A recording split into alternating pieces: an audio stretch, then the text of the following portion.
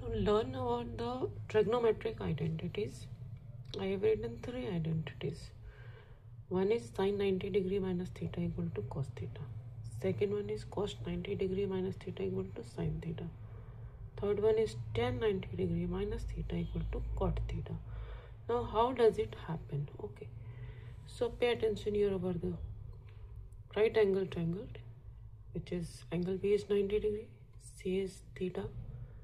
Therefore angle A will be 90 degree minus theta, because angle sum property says sum of angles in the triangle is 180 degree. So this is 90, this is theta, this is 90 degree minus theta. So theta and theta will get cancelled.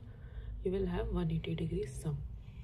So that factor will be used over here to solve this. Now sin 90 degree minus theta. Now you know that sin theta, the by trigonometric ratios, that it is perpendicular upon height. Okay, the sine ratios is perpendicular upon height. So sin 90 minus theta will also be perpendicular upon height. Now this is 90 degree minus theta angle. So for this angle, AB is the base and BC is the perpendicular, and this is hypotenuse AC. So P upon H for 90 degree minus theta will be BC upon AC. Now cos theta is base upon height. So for theta angle, BC is the base and AC is the hypotenuse. So BC by AC and BC by AC. Therefore this result is coming out. Sin 90 degree minus theta equal to cos theta. Okay.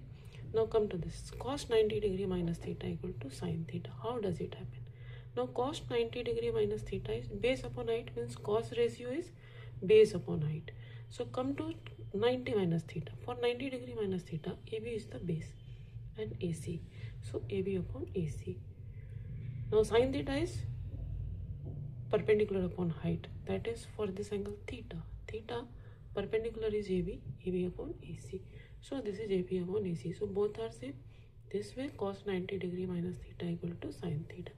Similarly for tan 90 degree minus theta equal to cot theta. So tan 90 degree minus theta, tan ratio is perpendicular upon base. Now tan 90 degree minus theta, perpendicular is BC and base is AB. So BC upon AB. Similarly for cot theta ratio is base upon perpendicular. So theta, base is BC upon perpendicular AB. So BC upon AB. In this way you have seen that these two are same. So tan 90 degree minus theta equal to cot theta. Similarly, you can find the results of this also.